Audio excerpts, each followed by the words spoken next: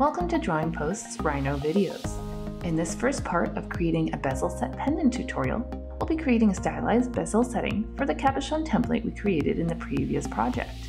We'll be turning this into a simple pendant for a necklace. In the first part of the tutorial, we'll create the pendant piece. In the next part, we'll create the bail to attach the pendant to the necklace. Make sure you check out how to create the cabochon from the previous tutorial. Before we begin, ensure you're familiar with the following Rhino basic skills: viewport manipulation, layers, basic shape creation, ortho, and O-snaps. The key learning points we'll be practicing in this tutorial include polyline, trim and join commands, duplicate edge, and rail revolve. Let's begin by opening up Rhino and navigating to the default New Model template option. We'll go ahead and set up our project. Name the project Bezel Template.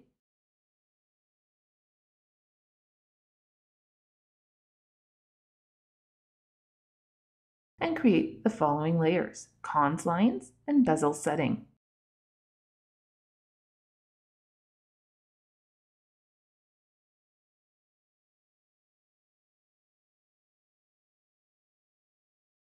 Go ahead and delete any unused layers.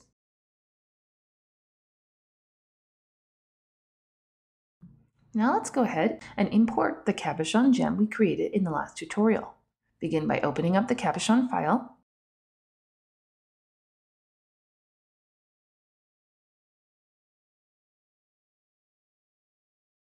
Select the gem, Command-C for Mac or Control-C for Windows. Return to the bezel template file and paste it using Command-V for Mac or Control-V for Windows. You'll now have the cabochon template on the construction plane centered at 0. We'll go ahead now to create the custom shape to form the basis for revolving the bezel. Let's go to Front View. And I'll change my view mode to ghosted so we can get a better look. Ensure the cons lines layer is current, and that end and quadrant O-snaps are the only ones turned on. We'll also go ahead and zoom in to the right side of the cabochon. That should be good there. We'll create the first part of the shape to be revolved using the polyline command. Input the command, and for the start of polyline, snap to the right end of the base of the cabochon. For the next point on polyline prompt, I also have a little divot in my stone that I want to cover, so I'm going to bring it up 2 millimeters on the stone. Input 2, press enter, and draw your cursor straight up on the construction plane, holding down Shift to engage ortho and keep the line straight. Click when ready. For the next point on polyline prompt, input 0.5. This will be the bezel that will hold the stone securely. Holding down Shift to engage ortho, draw your cursor straight to the right and click on the construction plane when the line is straight. For the next point on polyline prompt, input 1, press enter, and draw the cursor straight down, holding down Shift to engage ortho and clicking on the construction plane to create the point. For the next point, input 1.5, press enter, and draw the cursor straight to the right again, holding down Shift to engage ortho, keeping the line straight. Click on the construction plane when done. And now for the next point on polyline, input 2 and press enter. And draw your cursor straight down, holding down Shift to engage ortho. And click on the construction plane to create the point.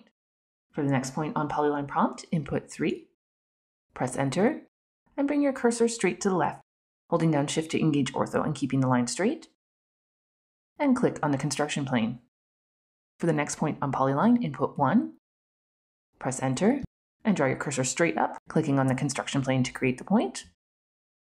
And finally, we'll finish off the shape by clicking where we started it, where we see the point and quadrant O-snap appear. Click on the construction plane to complete the point, and our shape is now complete. Let's create an arc on the right side of the shape we just created to give a smooth, ridged effect to the pendant. Input the arc command, choose the start point option. For the start of arc, snap to the left end of the lower middle part of the shape. For the end of arc, snap to the point directly across. For the point on arc prompt, draw your cursor straight upwards until we get a nice smooth arc. Ensure that the curves of the arc don't intersect with the vertical line to the left. We don't want to go anything like this. Keep it about here and click on the construction plane when you're ready. Let's trim away the horizontal line where the arc meets the shape, and then join the results together. Select the shapes in the arc, input the trim command, and at the Select Object to Trim prompt, select the horizontal line where the arc meets the shape. Press Enter to complete the command, and keeping the curves and lines still selected, input the Join command. You should now see the prompt that shows we have two curves joined into a closed curve. We now have a single, somewhat funny looking shape. We're almost ready to complete the last part of the project. We'll be using the Rail Revolve command to create and revolve the shape. Before we do though, we need to extract the curve from the bottom of the stone cabochon template. We can use the Dupe Edge command to do that. Let's go to Perspective View. I'm going to change my view mode to Ghosted. I've also noticed before I create my bezel that on the Layers panel, the colors for the bezel setting and the cabochon are the same. Let's change the bezel setting color so we don't get confused. I'll click on the color icon and change the color to a nice gold. I'm going to zoom in on my shape now. I'll go ahead now and enter the Dupe Edge command. At the Select Edges to Duplicate prompt, I'll select the base edge of the stone. I'll press Enter. We can now see the curve we've created from the edge, highlighted in yellow. Let's go ahead now and use the Rail Revolve command to create the pendant form.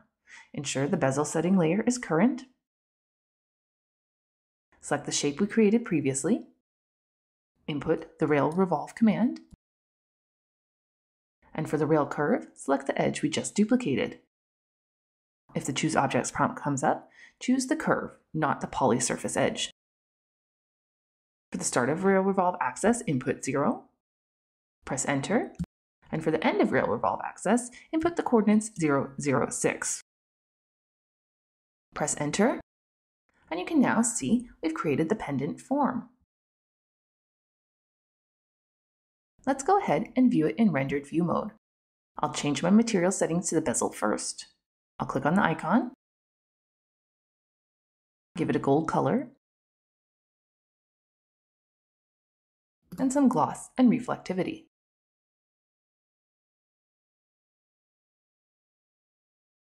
And now, since the stone I want to use is a sapphire, I'll do the same for the cabochon. I'll click on the materials setting icon, give it a nice blue color, some gloss, transparency and reflectivity. And let's view this in rendered view mode. Looks pretty good. You can see the bottom of the stone and the setting that's open. And we have a nice setting for our stone. Stay tuned for the second part of this project to finish off the pendant setting, creating the bail.